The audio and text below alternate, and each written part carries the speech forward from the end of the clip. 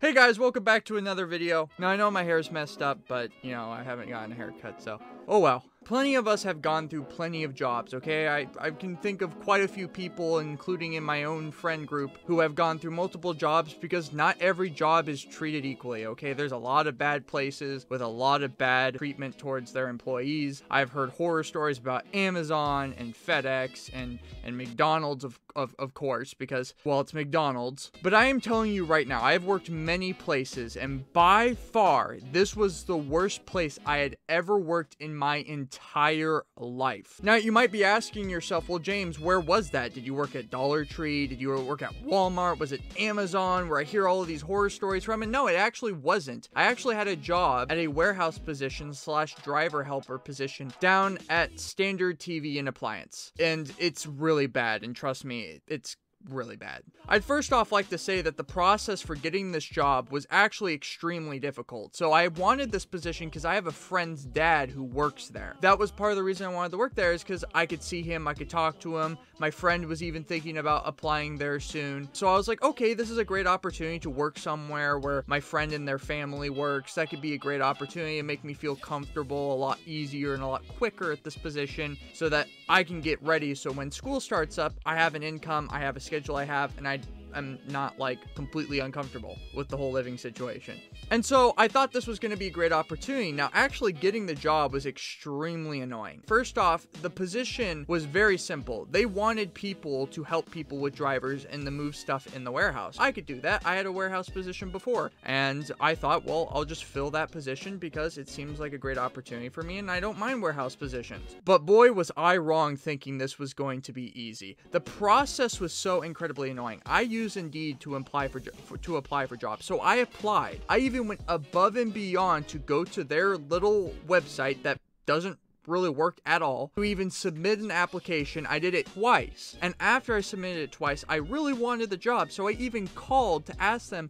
if they even received my resume. And the first time I called, the person that actually hires people there was not there, and I had to wait until they came back into the office. So I left a message for him. Never responded back with a message at all. Never responded. The second time I called, they didn't respond. I left a message, okay? It wasn't until later that they heard my message and they said call back that I called back, and they finally answered. I finally came in for the interview, and the interview was very straightforward. Went in, practically got hired on the spot, because later you'll figure out why they were hiring people so desperately. But you think if you wanted to hire people so badly, you wouldn't make them go through all these loopholes to get to you. I eventually got the job. I had to go through a physical and a background check. The background check was fine. Nothing happened. I just had to go through that. I had to go piss in a cup, which wasn't the most enjoyable experience, but the Russian lady that I guess wanted me to do it was very nice about it, I guess. And then I actually had to do a physical thing where I had to move stuff, and I had to actually show that I'm capable enough for the job. And it had me, you know, lifting and moving a bunch of heavy stuff. Very straightforward, very easy, didn't have any issues. It wasn't until my first day of the job, I was super excited. Now, on our first day of the job, we had even more stuff to do, okay? He had us go through like this 1980s like training course on some like buggy iPad, and it was really stupid, but we had to watch like these videos that came from out of the 80s that were done like years ago. The stuff that you would see in like your basic like Woods classroom in high school.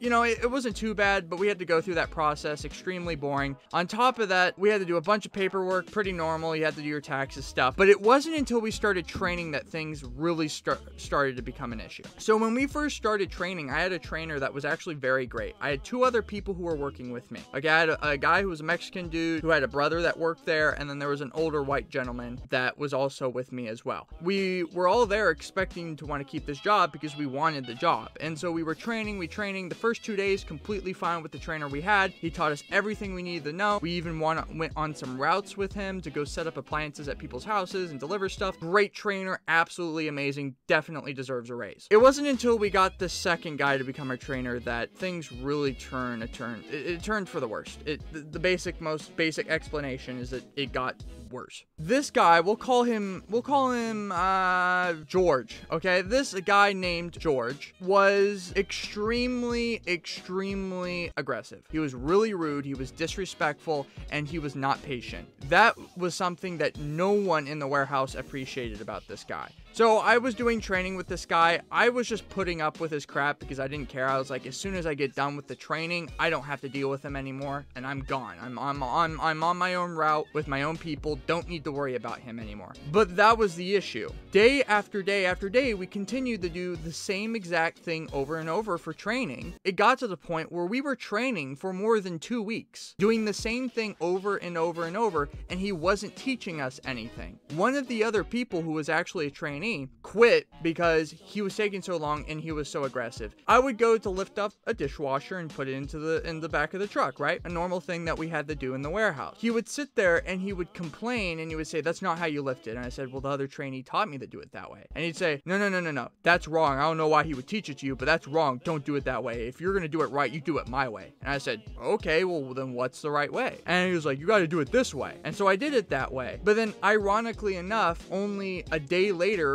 when I was lifting stuff, I did it the way he was doing it and I was having difficulties because it wasn't really an efficient way to put a freaking dishwasher onto a trolley to begin with. He literally said, just do it the other way. Just do it this way. But you told me I can't do it that way or I'll hurt myself. And he said, I never said that. I would never say that. Yes, you did. You literally did. And me and him had an argument about it. I literally said, you can say you didn't, but you did. You did it exactly that way. You told me not to do it that way. And I was just like, what is this guy doing? Again, he was so incredibly disrespectful and demeaning, and it would be to the point where I would be doing my work and I would do a lot of work and I'd get it done quickly, where at the point where once we loaded all the trucks and they went off to deliver, there wouldn't be anything to do. And so I'd just kind of sit there wanting to know what I was doing next, but surprisingly my trainee, who had no idea that I was done with my work, or actually did, he just didn't say anything and he was across the warehouse clearly looking at me, would just sit there and talk to the warehouse workers and completely ignore me. And I had no idea what I was supposed to do, but he was supposed to be my trainee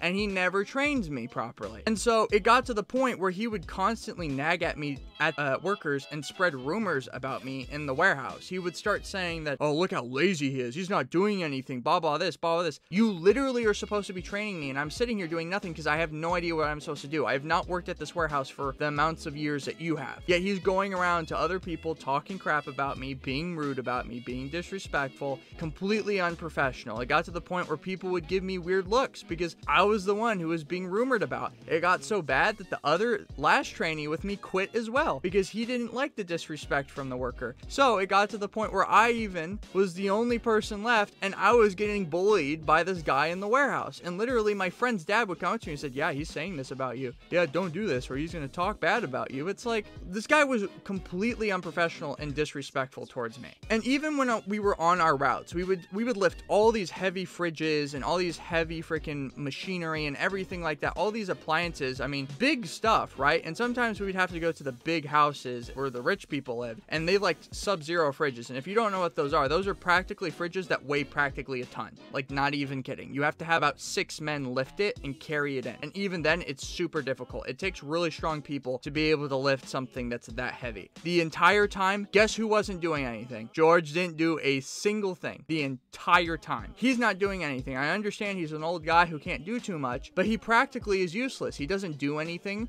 And you know what he does when we do all this hefty work and we're the ones who put the fridges in the house and doing all that stuff? He's there flirting or chatting with the people who ordered the appliances. And you know what he does after he flirts and he does all that stuff with the people and the consumer? He pockets every single tip. Every single tip. I have seen him pocket several trips.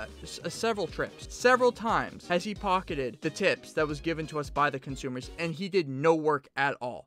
I've seen it a total of 3 times. But it doesn't matter at the end of the day if it's just 3 times, because I know this guy does it all the time. And he doesn't give his tips to anyone else. He didn't give tips to anyone else. And I even asked other people, hey, do you get the tips? And he said, no. I even asked another worker, and he says, yeah, he just keeps it for himself. The guy was completely greedy and completely disrespectful. It got to the point where me and him would argue so much that on my final day, which would be my final day, was when I got called into the office because he tried reporting me to the main guy who hired me and said, James is not doing anything. He's being lazy. And the guy was like, well, why am I hearing from Dexter you're being lazy, blah, this? And I just went out. I said, lies, lies, lies, lies. That is not what happened. This guy literally said he's not wanted me to work here for the last week. He literally has been spreading rumors about me around the warehouse, and he hasn't even been efficiently training me. And he's been changing his mind every 3 seconds. I just laid it flat in front of him, like, I just laid it in front of the whole entire place. I said, this is what he's been doing. It's highly unprofessional. That's why everyone around me has quit, and you need to realize that. To this day, they still have issues hiring people. They literally are giving a $5,000 bonus for people who want to work my position. No one wants to work my position.